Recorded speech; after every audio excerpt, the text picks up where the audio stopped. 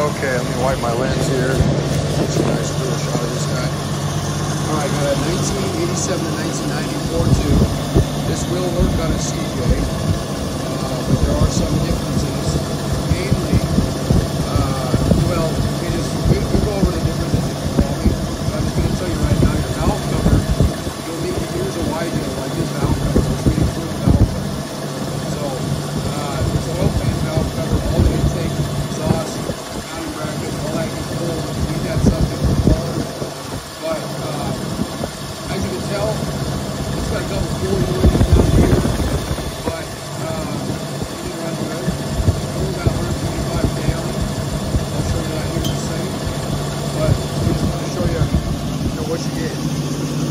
And, a little bit of a miss sounds like, but here's the idle. Yeah, a little drop there, but no big deal.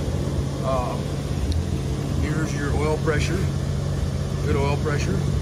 And then of course, here's your mileage, 125, just almost 126. So questions, comments, let us know.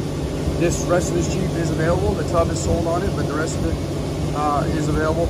It does have heater, factory AC, or excuse me, does have AC, factory AC. And that's going to be sold with this new setup here. You'll get all these brackets. You'll get, if you need a V-belt, obviously, with this one.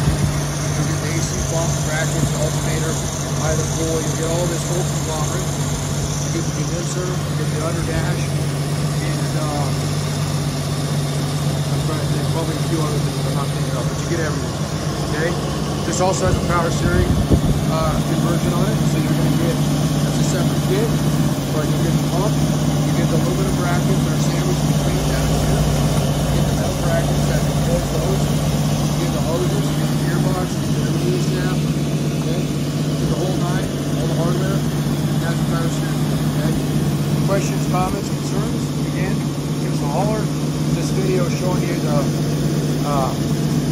engine condition running, showing you the AC conversion, showing you the power steering conversion, and then overall Jeep, what's left of it anyway.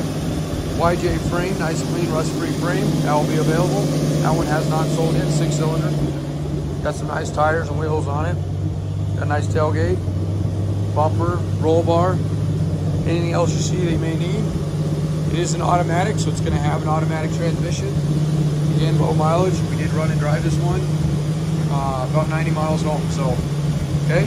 All right, thank you so much.